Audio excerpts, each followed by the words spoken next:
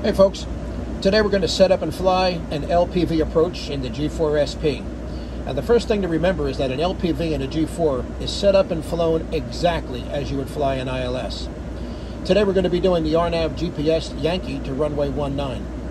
So if it's flown just like an ILS, what does that mean? Well, it means you need to load the approach, preview the course, and set the MDA. The only difference is that you have to press the LPV ENaBLe button, and that is right over here, right underneath the six-pack. When you press that on, a green light will illuminate.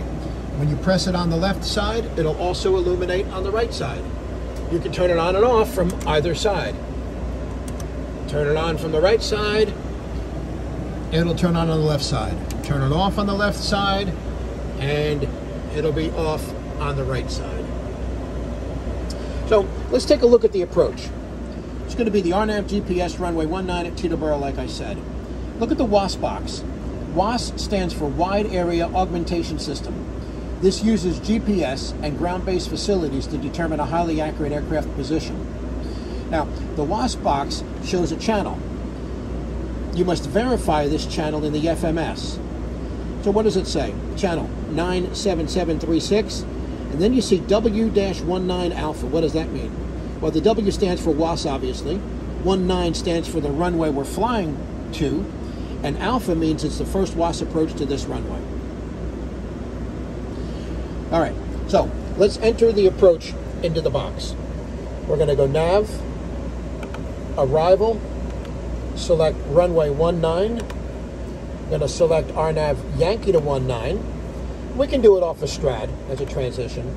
There will be no star, and we'll hit arrival. Before you activate it, verify that everything is in there that you want. We're going to Teterboro. We're going to be going to runway 19. We're going to be doing the RNAV Yankee off of Strad, and it's going to be an LPV. Now notice the 97736. Does that match up to what the chart says? Yes, it does.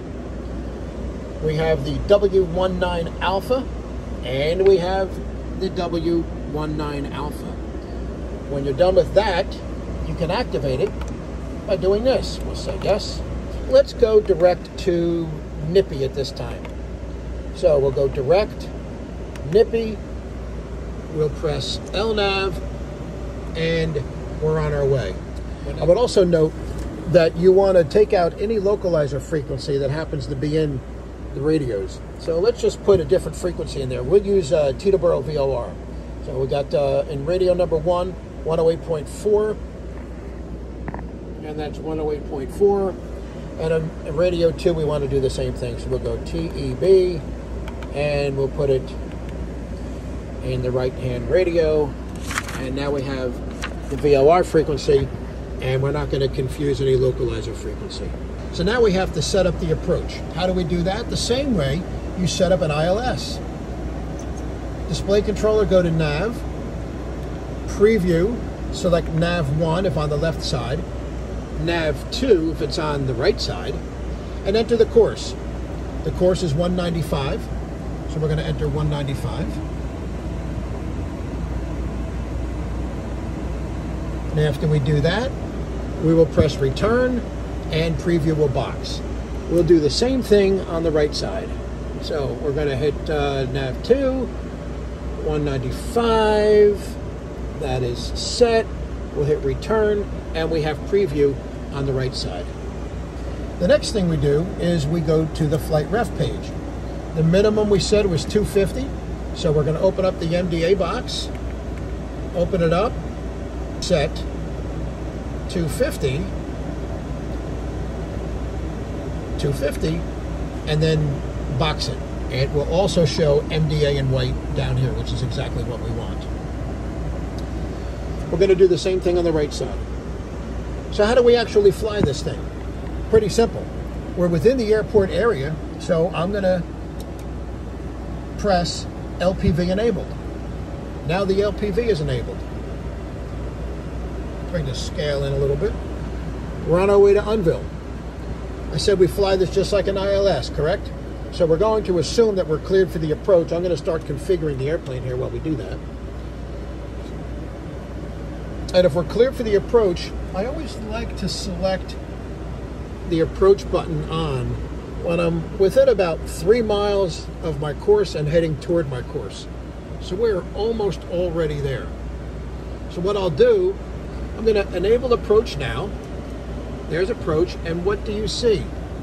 The same thing you'd see on an ILS. Localizer, glide slope, we're at 2,000 feet, which is where we want to be. LPV switch is enabled. You might also want to put that on a checklist. Make sure that the LPV switch is enabled within the airport area. And after you land, make sure you turn the LPV switch off, because if you don't shut the airplane down, it's going to stay on the whole time. If you shut the airplane down and come back, it'll be off. So you don't want to get caught with that switch on when you really don't want it. You might be flying on ILS at the next airport you go to. So make sure that switch is off when it's supposed to be off and on when it's supposed to be on. All right, where are we? We're coming up on Unville. There's our localizer. We see localizer in white, and we want it to capture. Let's watch that. It's smart turning us, and it captures. It goes right from blue needle to green needle, just like an ILS. Notice localizer is captured, it's in green, and glide slope is still in white. When the glide slope is captured, that'll turn green as well, and it's flown, like I said, just like an ILS. Simple and easy. Let's configure a little more. Put down some flaps. Let's drop the gear. Speeds are good. Auto speeds are showing. All right. Full flaps down. Warning inhibitors on. All the checklists have been completed. We're not going to obviously be doing a landing here. I just want to show you how this works. And we're looking good. The box properly sequences. We flew LNAV to our point. We armed the approach. We saw localizer and glide slope in white. It intercepted the localizer just like an ILS would. And we're waiting on the glide slope to capture. Here it comes. And bam, glide slope captured. We'll set missed approach altitude of 3,000. And we're on our way to Teterboro, which is way out there. That's how you do an LPV approach. Just like an ILS. Remember, after landing, turn the LPV switch off. Now, if you turn it off in the air, look what happens. Everything goes away. Check nav source. Select LPV switch. Well, it's even telling us, hey, we're an idiot. Select an LPV switch. We'll select it back on, see if everything comes back. Not until we arm approach. Rearm the approach. Got localizer and glide slope. Wow, somehow it still captured. Imagine that. It's kind of neat how that worked though, isn't it? Turn it off and the whole thing goes away. And obviously it goes away because we did a smart thing by not entering any localizer frequency in here. That's a VOR frequency.